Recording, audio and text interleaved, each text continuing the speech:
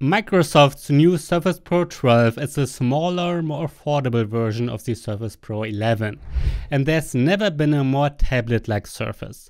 Just like an iPad or Android tablet, the Pro 12 has an ARM chip, 0 cooling fans, and a minimalistic design.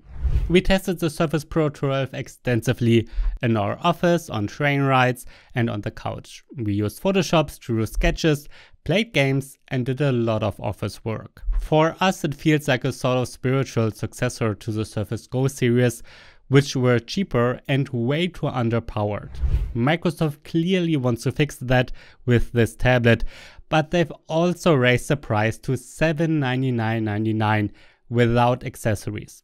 Whether that's a price worth paying is what you'll find out in this review. We'll start with an unboxing. The packaging looks almost exactly like other Surface devices. The box was already opened since this is a review unit from Microsoft. Inside is the tablet itself, which we have in a nice violet color. Then there's the usual paperwork and a USB-C cable, but no charger anymore.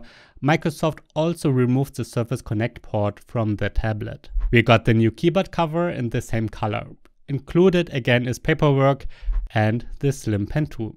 It's the same one as with the Surface Pro 11, but this time it doesn't charge through the keyboard. We also got a Microsoft Arc mouse on loan. It comes in the same color. Looks nice, but Shandor, who tests Windows devices for us, didn't like it. Some weeks have passed since we recorded the unboxing, and as mentioned, we tested the Pro 12 thoroughly already. The display is exactly 12 inches. Compared to the Surface Pro 11, it looks much more elegant and ergonomic. That's mainly due to the new, completely fanless design. The fan vents and bulky fan components of earlier models are gone. Now it feels more like an iPad than a traditional Windows machine. But the iconic Surface kickstand is still there, letting us prop it up at almost any angle. On your lap, the Pro 12 is harder to balance than a traditional laptop. The kickstand needs space at the back and the keyboard cover at the front. Still, it's far more stable than an iPad Pro or Air with Apple's Magic Keyboard. Compared to other premium tablets, the display bezels are quite thick. The front camera, several microphones, and Windows Hello sensors are integrated into the top screen bezel as usual. Face recognition works great. It's fast, very reliable, and even works in low light. The speaker grills are located at the top, left, and right edges. On the right side of the device, there are two Thunderbolt 4 USB-C ports, which are also used for charging with speeds up to 45 watts. You will also notice that there is no Surface Connect port anymore. That's a pity, since we liked the magnetic charging connector on the previous models. At the bottom are 5 pogo pins for magnetically connecting the keyboard cover. The connection is solid.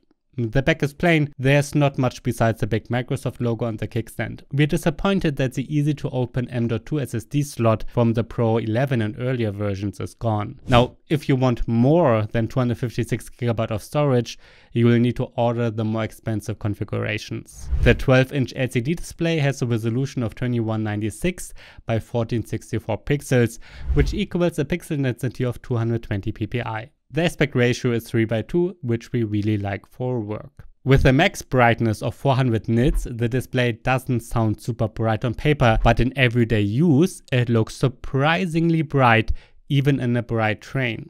That's probably because Microsoft used a very good display with high contrast. We also like the refresh rate of up to 90 Hz. Overall, the display is good, but it could be better. We tested the Surface Pro 11 with an OLED, and that one looks noticeably nicer and also drains less power. The dual stereo speakers with Dolby Atmos offer a decent sound. Compared to the iPad Pro or Surface Pro 13-inch, however, there's a lack of volume, dynamics, and depth. Voices sound clear and you can watch YouTube without issues, sure. For a Windows device, the speakers are good, but in the same price range, Apple and Samsung tablets offer much better sound. Inside the Pro 12 is a Qualcomm Snapdragon X Plus with 8 cores. There's an Adreno GPU, 16GB DDR5 RAM, and 512GB of UFS storage in our test unit. Other configurations include 256GB, 1TB, and optionally 24GB of RAM, but that varies a lot by region. Performance in everyday tasks is very good.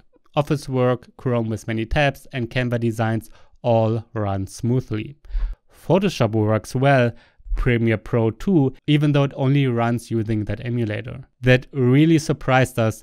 We installed Premiere Pro and were able to work with Full HD videos without any issues. However, it gets noticeably warm when installing larger apps or during multitasking. Without fans, this quickly leads to throttling, especially noticeable in gaming. In Geekbench, the single-core performance is on par with the Surface Pro 11 with the Snapdragon X Elite, but multi-core is about 15% slower. In GPU benchmarks, the Pro 11 is even twice as fast. In 3D Mark benchmarks like Wildlife Extreme and SolarBay, the Pro 12 also falls behind significantly. Intel Core Ultra 200 laptops like the Acer Switch 16AI perform better in both CPU and GPU tests, but for normal apps, the performance here is more than enough.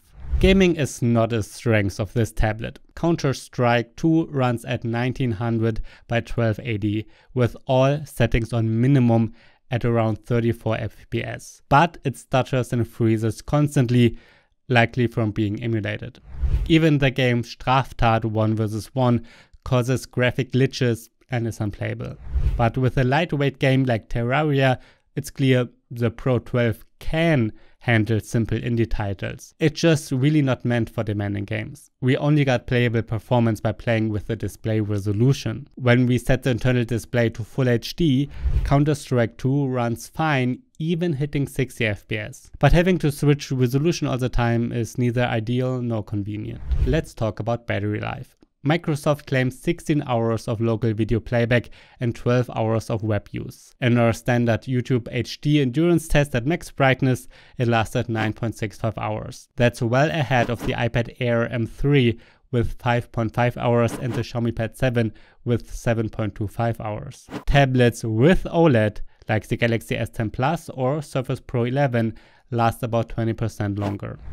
A clear downside: the device gets noticeably hot while charging, which is uncomfortable, especially when drawing or writing. Windows 11 for ARM was improved a lot since release, but you still have to make too many compromises. Many apps are still not natively available for ARM.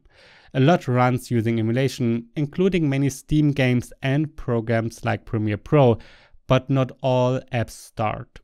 Windows 11 offers some smart touch features like auto-hiding the taskbar or the 3-finger gesture for app switching.